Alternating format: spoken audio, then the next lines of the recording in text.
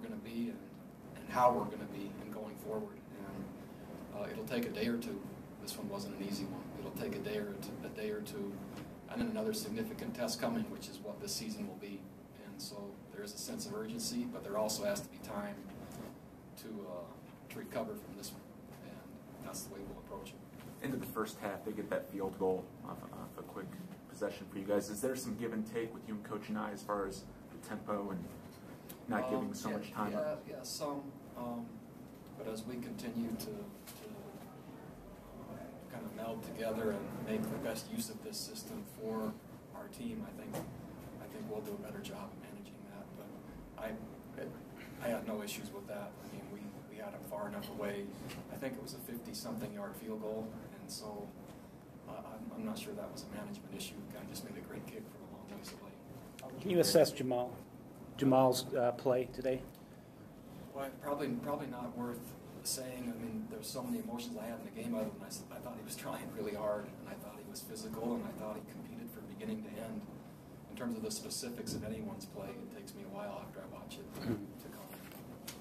You elaborate on Cody. What happened? Cody had a hamstring that was bothering him and really didn't recover well during the week, and so we were hopeful all the way until pregame today that he would play, and it just didn't come around. And it wasn't one of those that you'd think is going to be a long recovery, but for some reason it just took longer than what we thought. Same thing with Mike Haig. Yeah, similar. Yeah, I would say similar. Mike's was more severe and later in the week. Cody,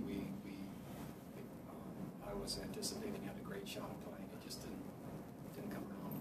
Jamal, 33 carries, 148 yards. That's a lot of work for him. Was that a game plan for him to carry the ball 33 times?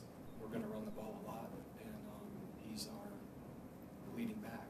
And when you add the statistics and the facts to it, it doesn't surprise me. He just tried so hard, and he was physical and running, and never seemed to get frustrated. And I think as we were able to maybe gain momentum through the course of the game and build it all the way to the end, maybe there's a score or two more that will start building along the way, and then who knows what it will look like at the end of the season. But I think you saw glimpses, and that's what I saw. And I was encouraged to the point where we had a great chance to win the football game. Overall, how would you assess Taysom's play? I would just say it was gritty and tough, and he'll learn as we go about managing the game and making the critical plays, but he gave us a chance from beginning to end.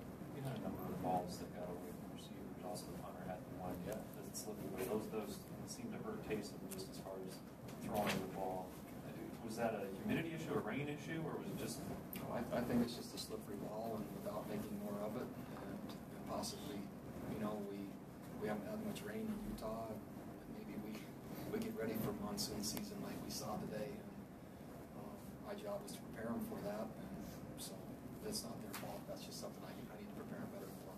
Without seeing the film, after they took the lead, Heaney had a great return that maybe set your offense up for a chance, and then there was a penalty. Did you see what that hold was? Or I did. I think we had 2 or 3 holding penalties on returns, and you start with the ball at the 50. That's a whole different story than when we started with it.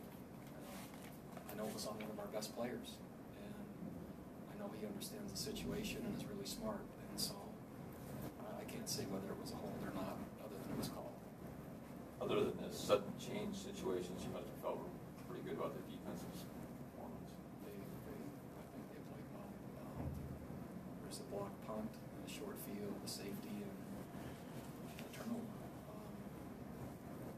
I don't know what else to say other than I don't think Virginia ever had or found any rhythm whatsoever, nor had the chance to drive the field, nor really posed any threat other than we had some unique circumstances. But when those happen,